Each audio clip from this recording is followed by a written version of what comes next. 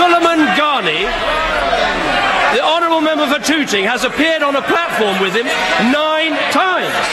This man supports IS. He even shared a platform. But, Mr. Speaker, I think they are shouting down this point because they don't want to hear the truth. Well, people are calling UK Prime Minister David Cameron a racist after he accused London's Muslim mayoral candidate Sadiq Khan of the Labour Party of having links to ISIS. But London could be on the verge at this very second of electing Khan their first Muslim mayor. Joining me now, Sadiq Jasser and Mike Gauss. Sadiq, I want to start with you. A lot of different things here. Now, on one hand, you've got a Muslim who may become a mayor of one of the major cities in the West. I mean, with one of the longest histories. And then there's people who would say, this is a great thing. This is a sign that multiculturalism works. What do you say?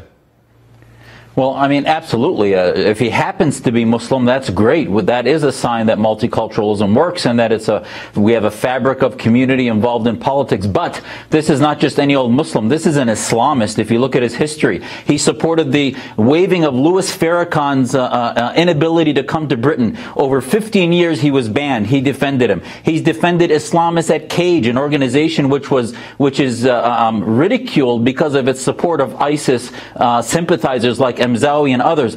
So this is not just any typical Muslim. This is an Islamist supporter who really has blocked reform. And yes, he's a human rights attorney, but he's never defended the rights of Muslims against those who've been abused by other Muslims. Only rights of Muslims who've been abused by Brits and others. So I see this guy as an obstacle to reform and counterterrorism and really does not represent Muslim communities well. So then on the other hand, Mike, maybe this is a prime example of what people are worried about. Eventually, such an overwhelming Muslim population coming in and inserting their own first in positions of power, and then later on perhaps chipping away at cultural norms. What do you see? Well, this is the biggest historical night tonight in the UK. This is the first time after the United States, democracy has really been coming to the United Kingdom. It is a country of aristocracy where people don't have a chance.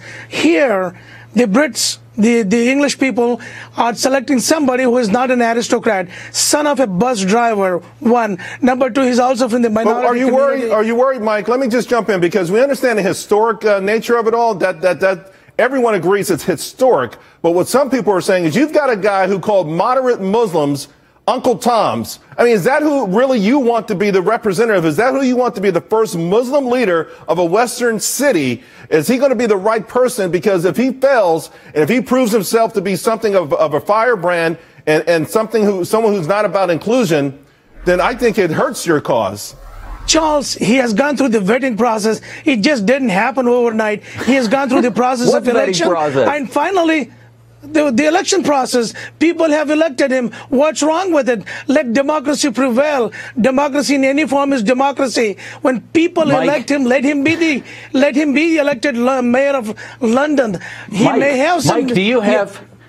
Mike, do you have no filter at all about what we're fighting? This guy has never said anything about the Saudi regime, the Khomeinis in Iran, the blasphemy laws all over the world, not to mention the Sharia courts in England he's been silent on. So to say that we as Muslims, we don't care who goes up and becomes the mayor, in actuality, he is going to be a step backwards generations for Muslims because he's going to make Brits think that we are all Islamists, apologists for theocracy, when in fact that is not an advance forward. So please speak for yourself when you think that these types of Muslims are going to help the diversity in Britain, when in fact he's going to continue to separate the community out and make them entrenched into balkanization rather than actual true assimilation. Mike? But Charles, he is represented by people. He's not elected by a few Muslims. He's elected at large. And with that election, with representing so much a big community, he cannot be an extremist. Extremists, they would have rejected right off the bat. But your definition of if he has not condemned Saudi Arabia. But Mike, your definition of extremism, every time somebody, including the Prime Minister, tried to criticize him, he threw up the flag of bigotry, Islamophobia, all this other nonsense, and calling the race card rather than actually expressing a defense of why he is against Islamism. He's been so vague, it is absurd. Gentlemen, I will say, listen, we all know, like Mike, that, he should be challenged. He should be challenged instead of putting him down. Mike, we all know how historic this will be. And we all know that people will be watching very closely. London, one of the great cities of the world. If this guy messes it up, he messes it up for a long time. I appreciate am proud both of the of you democracy. Gentlemen. This is the biggest sign of democracy. Thank you. And I'm very proud of this. Thanks a lot, Mike. Thanks. In the meantime,